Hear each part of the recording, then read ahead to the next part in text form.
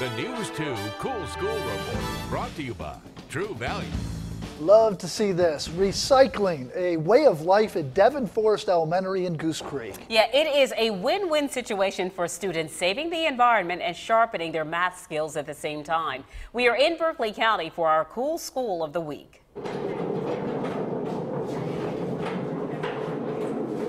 Recycling is serious business here at Devon Forest Elementary.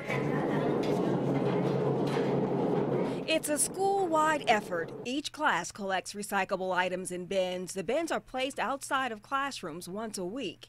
We recycle things like plastic, aluminum, and a lot of paper, and we're doing it to save the environment. Students in the recycling club collect the recycled materials. This is Evans.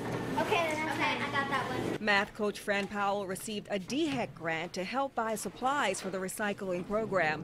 The program tracks the school's recycling progress and integrates mathematical standards. 12.7. Our students not only collect the materials, but they weigh them on a scale. They have to subtract the weight of the bin, and a lot of times when we have lots of recyclables, they have to just use multiplication.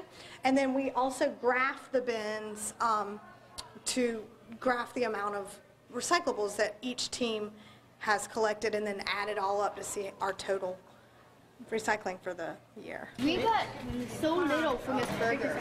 Well, it's cool because it helps us in math class add and subtract and multiply, and we get to use decimals, and we just learned about decimals, and we're doing multiplying and division, and when we recycle, we're saving the environment. They've set a goal and they're working hard this year to recycle, I think, over 3,000 pounds. It's a win-win situation because, they're practicing real life jobs and they're using the things that they're learning in their math class. They got a grant to do this program, so they're using the money that was given to them and they're having to budget the supplies that are needed to make the program a success. Octavia Mitchell, News 2.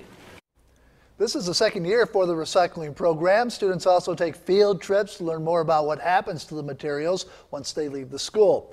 Devon Forest Elementary also recognized by MUSC as well as Boeing with School Wellness Awards. And coming up this Friday, we'll present the Devon Forest Dragons with our Cool School Award. Looking forward to that. Yeah. And of course, we want to hear about the good things happening at your school. Send an email to Octavia Mitchell, that's omitchell@wcbd.com.